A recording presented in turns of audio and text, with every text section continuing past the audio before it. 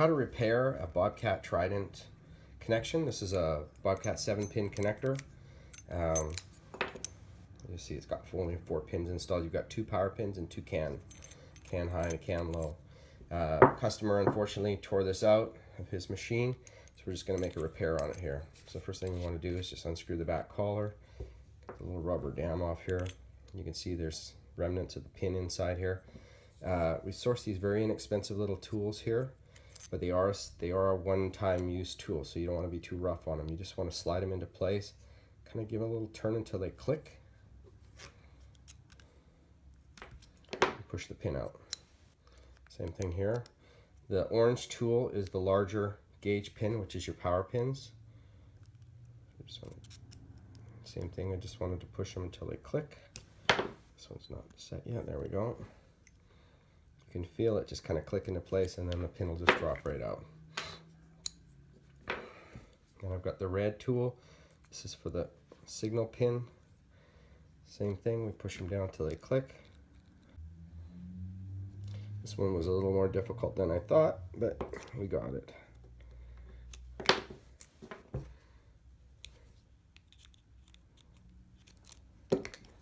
So there's all my pins. I'm going to use new pins on here. Here's the wires. We want to inspect it, make sure there's no damage inside, make sure it hasn't been run over a couple of times here.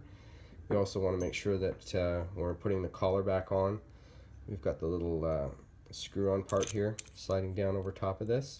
Oops, see, I already did it wrong. So it screws down like that so that it'll lock onto back onto the machine. Okay, and now I'm going to, and if you see, I've damaged the tool here. So these are kind of a one-use tool, so you just have to realize that when you're using it. Okay, so I've got my power pins, and I'm going to do those first.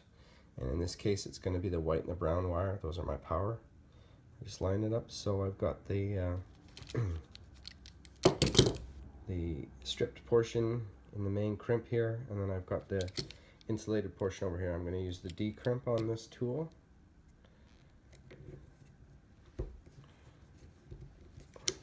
Push it down. Okay, and then I'm going to use the C crimp on the insulation. Okay, done. Now I'll do the other one. So it's the white and the brown. So the same thing here. It's the D.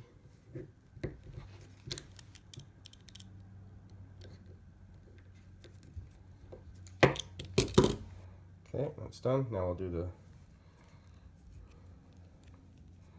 can pins here. These look a little bit different. It's got a little round thing here. That's fine. I'm just going to slide the wire into place here.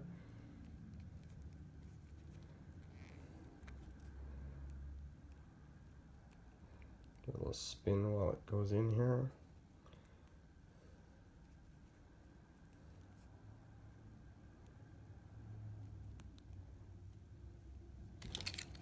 And this one gets the D crimp as well. And then I think I finished these off with an E. Nice and tight. Okay, same thing. I do this one.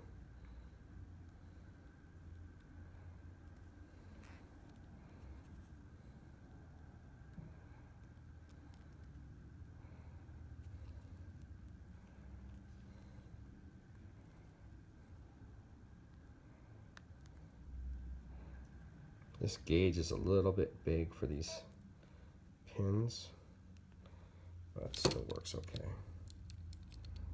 These are only signal pins, so I know I'm going to get criticized for a little bit of the overage there, but it's fine.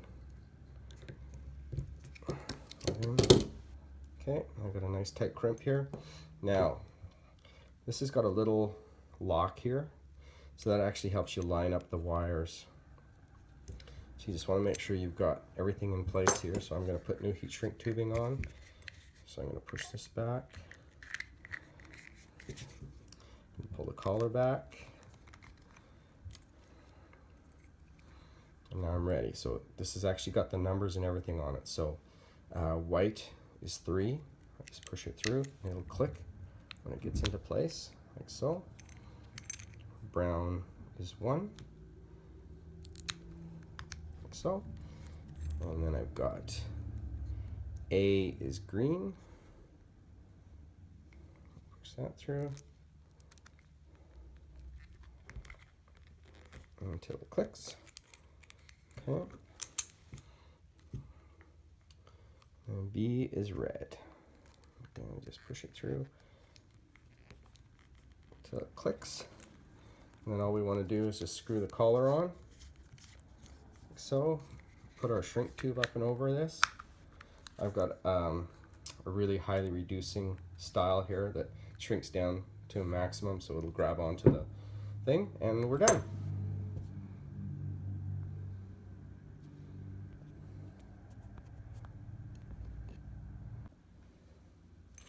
And here's what it looks like when it's all finished. I just got back from doing the shrink tubing at my bench. There's your pins. You've got your can high, your can low, your plus and your minus. It's all back and ready to go back into service.